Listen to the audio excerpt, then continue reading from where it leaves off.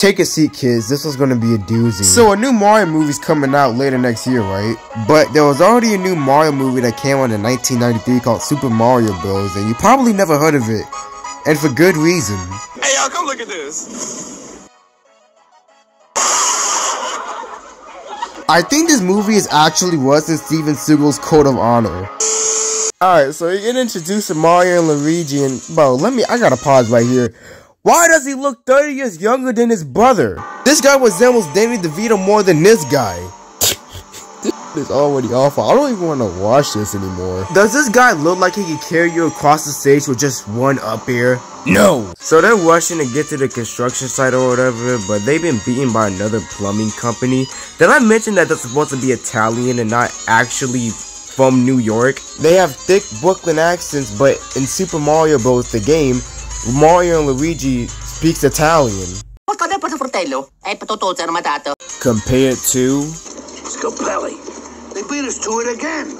And it was confirmed by the game's designer all the way back in 1985, before the Mario movie was even thinking about being made.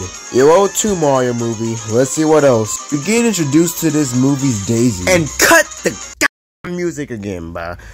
Alright, you notice how there's Mario and Peach, Luigi and Daisy? You may be asking yourself, wait, where is Peach in this movie? She's not in this movie. Huh? Mario's girlfriend is a girl named Daniela.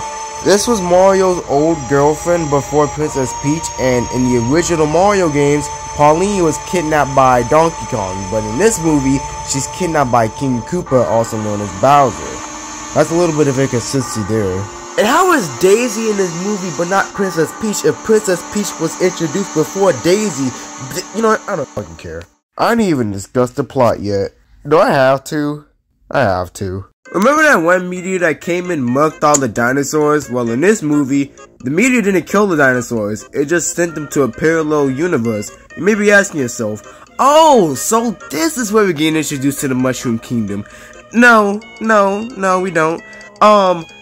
It sends them to a parallel universe, and I think the Metropolis universe is ran by King Koopa? Maybe? I hope? I don't know.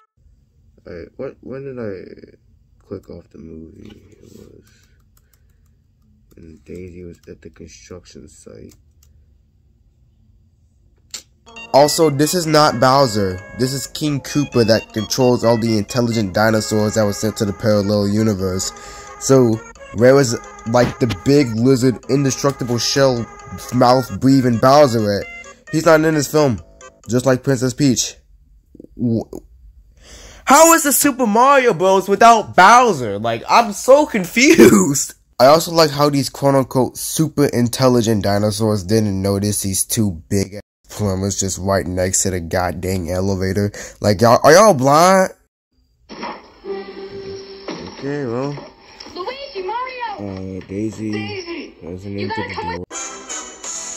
It just ended on a cliffhanger? Wow, they really just gave us a cliffhanger. No, you don't even deserve a cliffhanger for this god-awful movie. Jesus Louises. So, yeah, that was Super Mario Bros. 1993. This movie is bad, but it's like fun to laugh at. You know, a movie that is so trash is just so fun to like just go back on and see how stupid it is. That's exactly this movie.